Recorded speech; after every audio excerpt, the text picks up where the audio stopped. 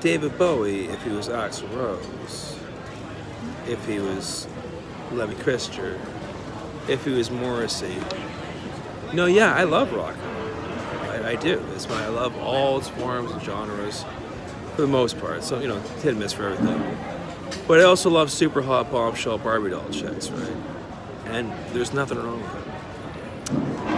I've struggled with years to come out of the closet that I'm an ubersexual, and that's who I am, right? And like, that's what I identify with in fucking super hot chicks, right? And there's nothing wrong with it, right? So I have the courage and the confidence to admit that that's super hot, and those chicks look great. And you know, I think more of us need to admit it. And you know, girls, there's nothing wrong with that either. If you choose to be like that, there's nothing wrong with that, because you look amazing, you look beautiful, super sexy.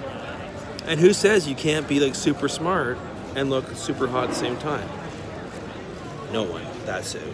Except the leftist, feminist media who wants to keep you down for reaching your true potential and your true sexy.